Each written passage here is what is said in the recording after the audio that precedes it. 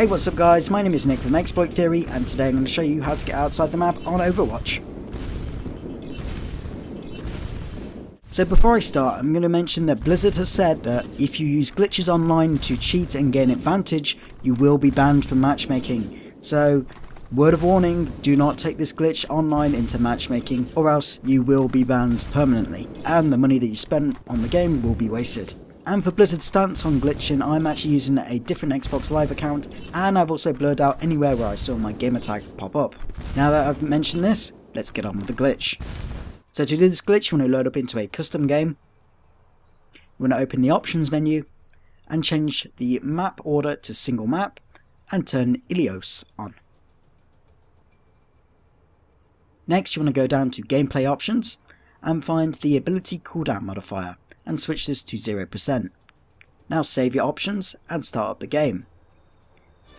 When the game boots, you want to choose the character Farah, and each different map has 3 variants of the map.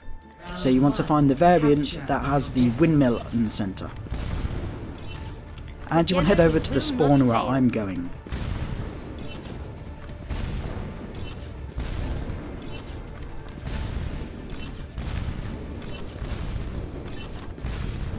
You want to come over to where the engine is over here,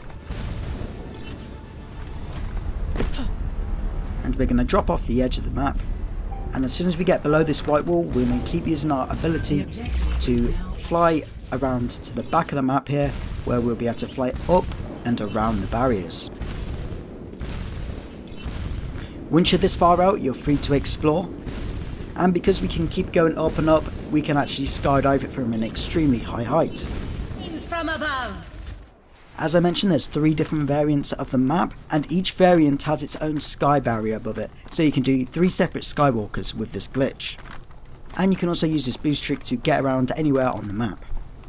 This glitch was found by us here at Exploit Theory. If you've liked the video at all, go ahead and hit that like button, and if you want to see more content like this, feel free to hit the subscribe button. And I'm going to leave you with some out the map footage.